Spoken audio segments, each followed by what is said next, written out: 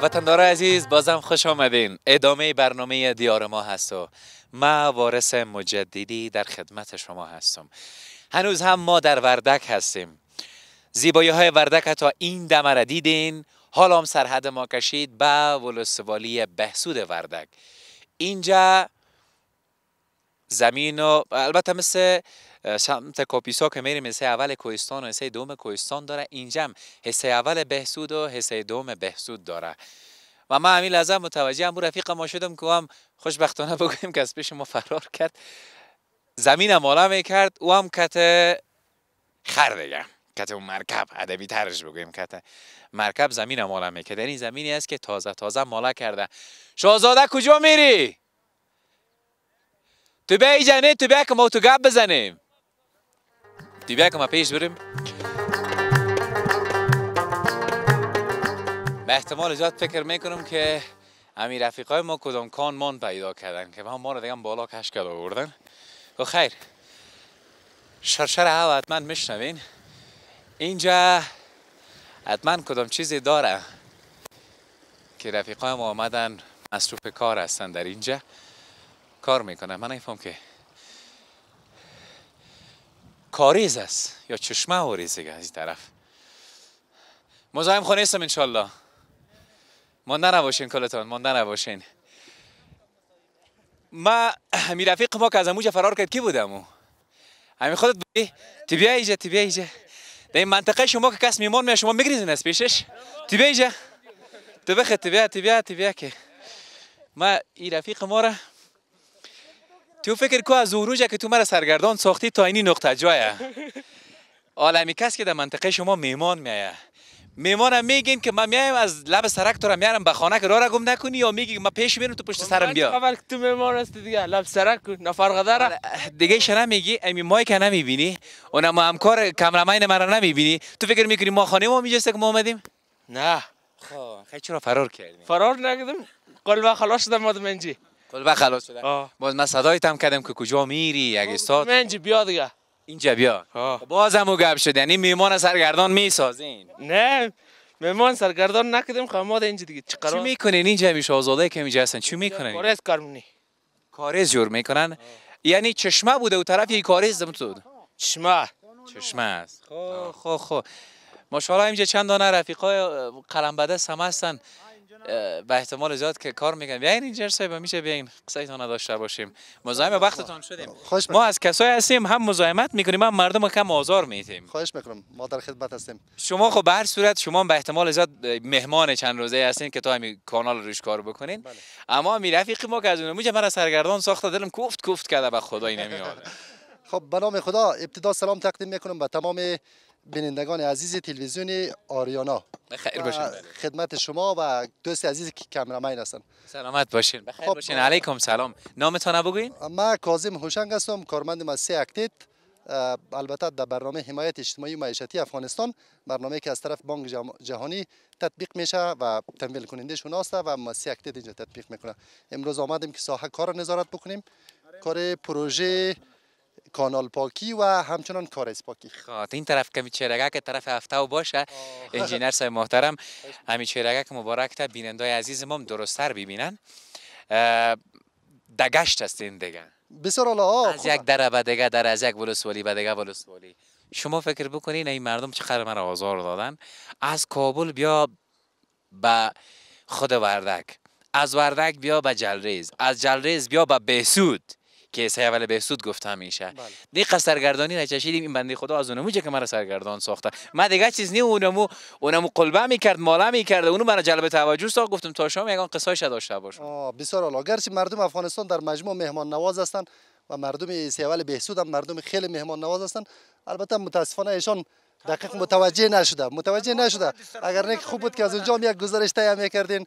دیگه در مجموع مردم میهمان نواز است. در یک فصل بسیار نه بیننده عزیزم دیدن میهمان نوازی همین رفیق بهسودی ما را اینجا میبینید شما که در یک فصل بسیار زیبا آمدین. این منطقه به نام سنگینگاه یاد میشه، از ساحه قرغوی ولسوالی حصه اول بهسود است. در کنار جاده عمومی ما و شما قرار داریم، جای خیلی سرسبز است. شما در یک فصل بسیار زیبا خوشبختانه تشریف آوردین. میبینین سرسبزی کم کم. بله، سرسبزی و 5 قدمی تانم برف. برف آخر جالب نه میگه قربان شوم خدا را یک بام و دو هوا را امیر میبینی که اونجا برف است اینجا سبزه اینجا سرسبزی.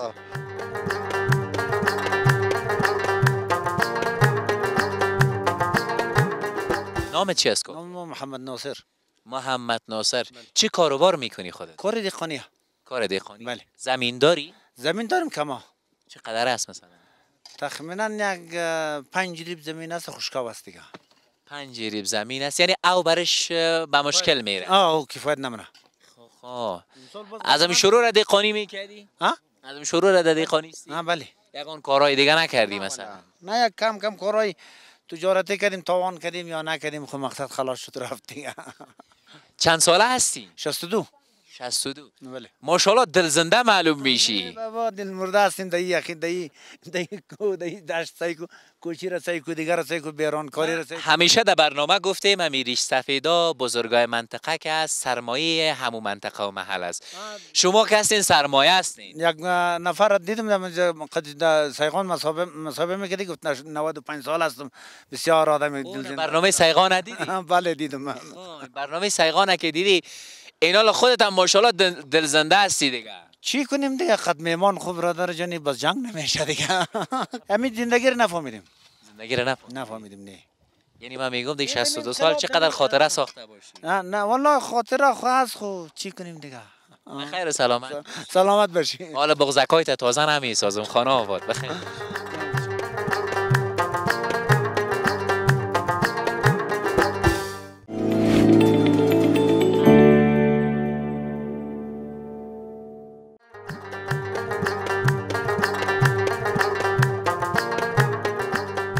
خب وطندار عزیز من که بر شما گفته بودم در شروع حصه اول بهسود گفتم که من یک جای رونده هستم که اینجا یک میله فرهنگی برگزار شده. در اینجا بزکشی هست، نیزه زنی هست، بعض بازی های دیگری هم هست که اینجا انجام میتن و ماشاءالله یک لشکر بسیار زیادی در پایین دیده میشه که آمدن به منظره کردن. بر صورت سلسله برنامه دیار ما را کش کرد بر اینجا و ما خواستیم که از این کارشان یک خاطره بسازیم. بریم در پایین قصای خودمانی بعضی کسا که اینجا بزکشی میکنن، نیزه میزنن یا یگان گپای دیگه دارن در پایین داشته باشیم. خوب است شما همراه ما بین پایین بین. مسیر است که تا ایستا بریم پایین.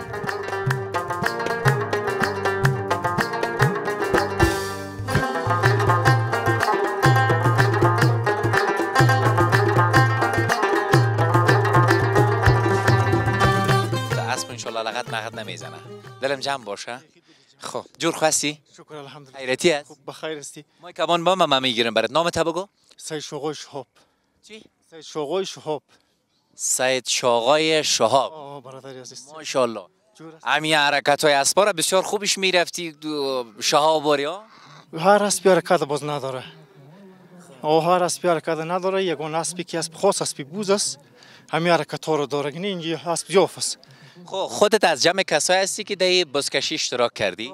خودم باز اسبا را شما خودتان میارین یا از طرف خود دولت بر شما اسبا را آورده که باز شما بزکشی بکنید؟ پس خود ما اینجا خانه ما نزدیک است. و اسبا اینجا آوردم مترو. نام اسب چیز گفتی؟ نام از سرخون است. سرخون. سرخون. باز دیگه اسبا نام داره یعنی؟ هر اسب نام خاص داره. یعنی این اسب کار میگه. همین اسب سرخ که هستیم که خودش سرخ است. اون اسب دیگه اسب سرخ است و جران میگه. چی هنر دارن خیلی؟ چی تفاوت داره نسبت به یکی دیگه یا؟ اما رنگ یک نام داره. هر رنگ مثلا رنگ سفید است؟ این سرخون میگه. سرخون میگه. نه من هر اسب سفید که دیدم رو باید سرخون بگویم. اون میگه اسب بسیار قره میگه. قره.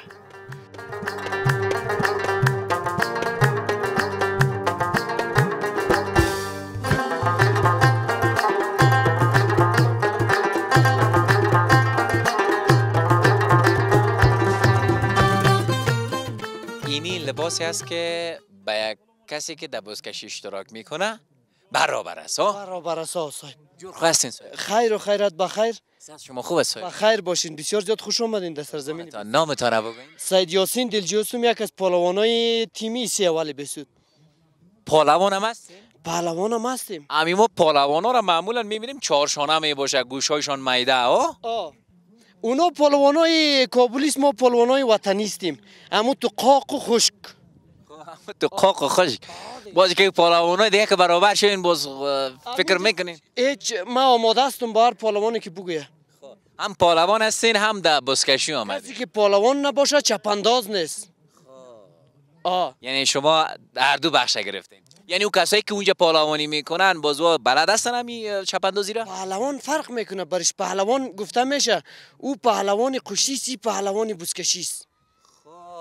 این تا گپ است. برای باید یعنی اونمو طاقت و بازو کار داره که اونمو باز بلند میکنه. کار داره، تمرین کار داره. چقدر میای امو بازو که بلند میکنی از اون؟ شاید 4 سیر بیایه. 4 سیر؟ 4 سیر. کتی نمی از پایین میشیم به این شکلی بلندش میکنی؟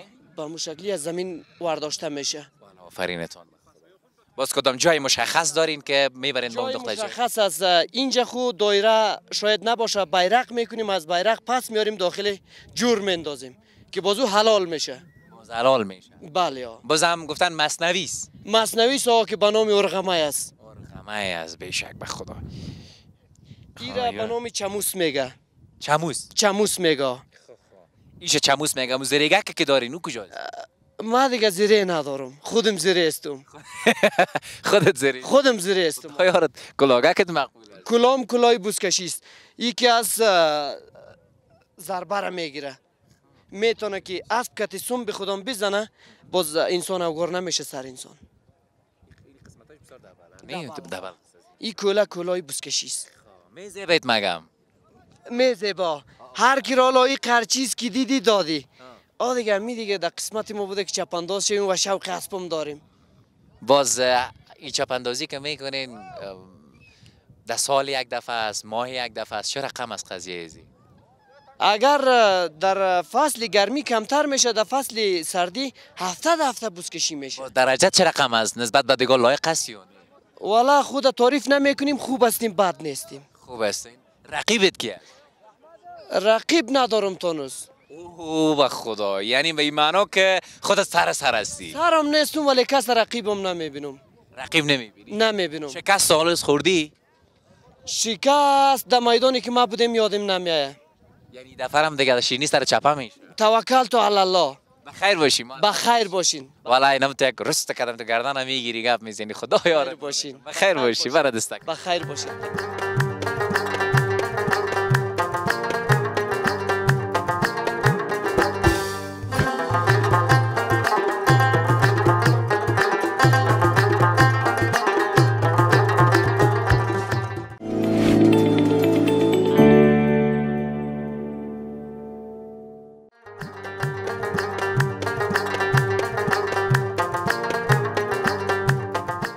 وطندار عزیز، من بالاتر آمدم یکی از ریش سفیدای همی بهسود، منطقه سیاسنگ میگن، از اونجا را پیدا کردیم. کسی که سنن پخته است، از فاصله بسیار دور در اینجا آمده تا که بزکشی را از نزدیک ببینه.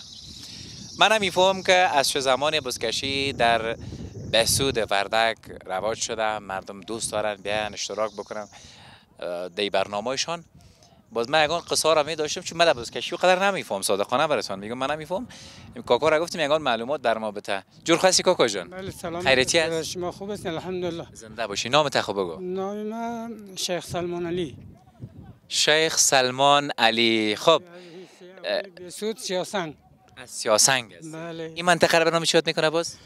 این منطقه را اول بهسود است دیگه، منطقه سوتا یا منطقه چی میگه اینا، اسم فراموش کردم، خودش سفیدی است دیگه که میبخش البته. خواهش میکنم کاکا جان. یعنی گفتین چقدر راه است که از اونجا تا اینجا آمدین به دیدن بزکشی؟ یعنی البته تا اینجا را یک 500 کیلومتر راه است. 500 کیلومتر؟ چی قرار میشه دیگه، راهش که خیلی دور است. موتر مثلا 1 ساعت راست. دمی سرک پخته. اگر در سرک خامه باشه بیشتر الا 2 ساعت باشه. خواه چی میفهمی در مورد بزکشی؟ خودت که حتما خوب شوقی بزکشی هستی. بله شوقی بزکشی بودم ولی وقت گذشته دیگه. حالا نه مگه اینم یالا ماشاءالله تو پالامانا اوری از کدام منطقه تو اومدی گفتی پیاده آمدی تو اینجا؟ خویی که به خاطر که یک هنانات ملی است باید اشتراک بکنیم. باید که یه خیلی جای افتخار است نه که باید اشتراک بکنیم. باید ببینیم چی میبینیم چی نمیبینیم. همیشه خودت هیچ وقت امتحان نکردی تانوس؟ نه من امتحان نکردم. چی دروغ میگم؟ من میگم خیلی من برم پایین گپ بزنیم یک دانه اسب برات پیدا بکنیم که خودت یک امتحانش بکنی. بس من خود امتحان کنم خدا نخواسته کنم جای میشکنم سخانا پوره شده نه باز نمیشه که دادم نلیم شد نی پتره. نه و قدرم دیگه شکست نفسی نکو کوکو. دل زنده هستی؟ بله دل زنده خوب. همین گپ است نه؟ حالا همیشه که بس کشی میکنن قانون ازی چه رقم است؟ چه رقم باید اجرا شود؟ طور دارم اینطور است که حالا پیشتر در برنامه هم گفت نه روی تدار بتی همون طرف؟ بوزه که چپاندازا میگیرن یک دور بیرق میگردانه باز میبره در بین دایره حلال میپرته. اگر اونجا پرتافت یک نمره میبره، اگر نه پرتافت نمیبره. باز اینا هم کسته گروپ است. یک گروپ 3 اول یک گروپ 3 2. هر کدام گروهی که بیشتر برد اونمو امتیازش زیافتر است. چه رقم از روند ازی کاکا تو بر من میده؟ اول تعریف بکو که چه قانونا داره؟ روند قانونش اینطور است آقا جان که چیزی که گرید گوساله یک دور بیرق خاک دیدی دور میزنه باز میبره در نقطه حلالی که چیز انداخته شده خط سفید در بین نقطه حلال که انداخت یک نمره برد. یک امتیاز میگیره؟ امتیاز میگیره. اگر نه انداخت نتانست اونش تا که پس همون چیز شروع میشه. هر کسی که باز همی بوزو گرفت هر تیمی باز هم یک دور بیرق میگردانه باز میبره در اون نقطه که چی شده تعیین شده حلال اونجا میپرته. باز یک نمره میبره. کی حال برنده بوده؟ تو سیل داشتی کاکا؟ بله حال ما که سیل کردیم فعلا برنده هیسا اول بهسود است. هیسا اول بهسود؟ آره یک بر دو یعنی یک چیز برده هیسا دو نمره برده هیسا اول. یعنی یک امتیاز اول پیش است؟ اینی تا گپره داره اینجا. اما مال ساختگی دیگه بگوییم است. نظر به همون وزن حتما دیگه فامیله میشه. فامیلی خودت هم فامیلی. حالا دمی وزنایی مثلا دمی ورزش ها باز کدام میشه خودت انجام دادی؟ من که حالا چی بگم برید که من که در ورزش ها هیچ انجام ندادم. مگم کاکانا گفتن همانو پالوانا آوری معلوم میشی؟ پالوانا که خواهم کم در مرور زمان یک کشتیگیری وطنی تو چیزها باید که یک سنگ می در کدامش پیش بودی خودت؟ در سنگ اندازی پیش بودی یا در کشتی؟ در سنگ اندازی پیش بودی. در سنگ اندازی پیش بودی؟ بله. والا خیمه دلم است که این کاکا یک چالش بتون براش. چی میگی کاکا؟ یک سنگ اندازی کنی؟ یک سنگ اندازی که بد نیست ها. ما کاکا در سنگ اندازی پیش بوده. اینجا قرصه هم میکنن به شکلی که پای ما کم میگیرن نه؟ پای ما کم میگیره؟ اون چیزا که هستن حتما ولی حالی که برنامهش اینجا درست نشده. سنگ اندازی ازی چه رقم است؟ سنگ اندازی مثلا یک سنگ میگیریم در حدودی 6 کیلو یا 7 کیلو. یه دم سر دست خیلی قمی میپرتم یا ما پیش میپرتم یا تو. اگر ما پیش انداختم تو نتونید در اون نقطه رسانده تو ضعیف هستی. اگر نه که تو هم پیش انداختی من نتونستیم یعنی ما ضعیف هستیم تو برنده. این میال دلم است که منصرف شوم از اینکه چالش دادیم برات. من میگم میالم کاکا ماشاءالله تکړه سال نشه که ما رو ببره. خوب میشه که ببریم که بازار گرم شود. بازار گرم شود. و خیر سلامت باشید. برنامه اینطور درست نشده. خوب شما تشکر. خوش شدم. من سمت بهسود آمدم اصلا به خاطر از اینکه زیبایی رسم و رواج عنعنات مردم بهسود به تصویر بکشیم که خوشبختانه امروز میله فرهنگی اینجا برگزار شده بود که اینجا هم سرحد ما کشید. یگان قصه خودمانی وطندارا را داشتیم. یعنی تشکر دیگه وطندارا که صحبت کرد دیدن همش تصویری شاید دیده باشی صحبت‌هاش شنیده باشی که هر نقطه از خود یک زیبایی خاص داره. زیبایی خاص داره. دیگه با اون طریق همش سلامت. تشکر. بخیر باشه. من قولتک.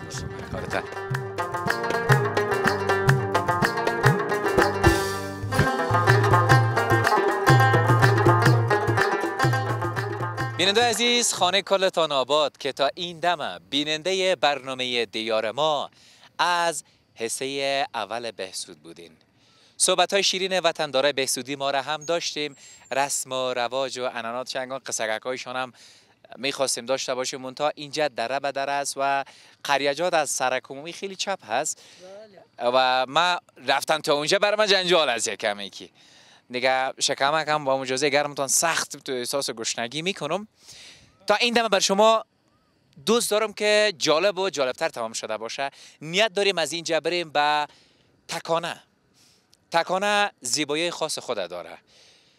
در کابل، در ولایت های دوردست کشور که میرین معمولا به نانوایی های تکانه‌ای متوجه میشین. تکانه نانوایی ها، کسایی که نانوایی دارن هم زیاد داره و یک طبیعت بسیار خاص خود داره. خب به هر صورت اون طرف خود رفتیم. اگر تا حال را بیننده برنامه بعدی یا گذشته قبلی تلویزیون آریانا نبودین، میشه به صفحه یوتیوب تلویزیون آریانا هم برین، دکمه که سرخه بزنین، سابسکرایب بکنین، ویدیو که هم میشه کامنت که نیکتان هم بتین. اگر دوست داشتین دیگه وطندارا و رفیقان ببینن، ویدیو رو شریک بسازین. اگر از طریق یوتیوب میبینین دیگه خواجل کار است، یک نقطه دیم پایین است، یک کلیک کار داره که بخیر سابسکرایبشون بکنین. خانه تان آباد، الان نگهدار.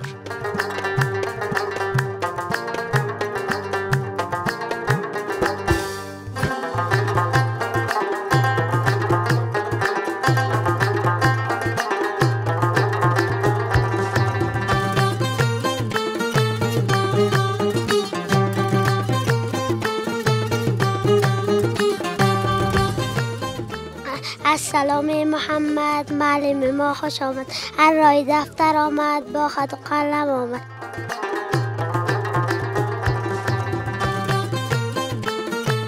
مردم کار میکرد که میتونه صبحگاه فقط نان چاشت خدا میخوردک، دیگه پشتی گپ تا و بالا نمیگشتک.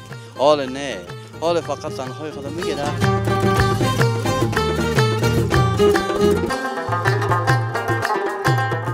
نظر به گپ هایی که کردی حتی در مسابقات هم بودی ها؟ بله اشتراک داشتیم برای بعضی مسابقات. باز یک مدیریت کرده بودی و نه؟